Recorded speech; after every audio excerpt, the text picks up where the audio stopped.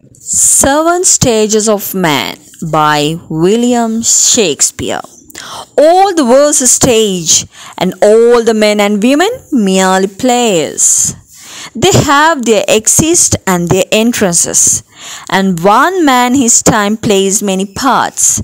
His acts being seven ages. At first the infant, mewling and pucking in the nurse's arms, and then the whining schoolboy, with his satchel and shining morning face, creeping like snail unwillingly to school. And then the lover, sighing like furnace with a woeful ballad made to his mistress's eyebrow.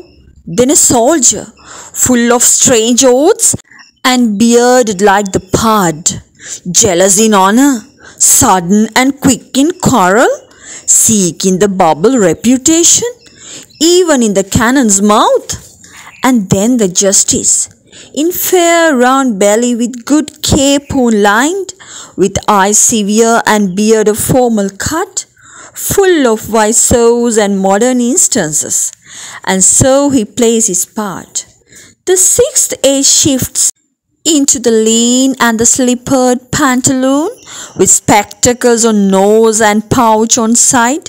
His youthful hose were saved, a world too wide for his shrunk shank, and his big manly voice turning again towards childish treble, pipes, and whistles in his sound.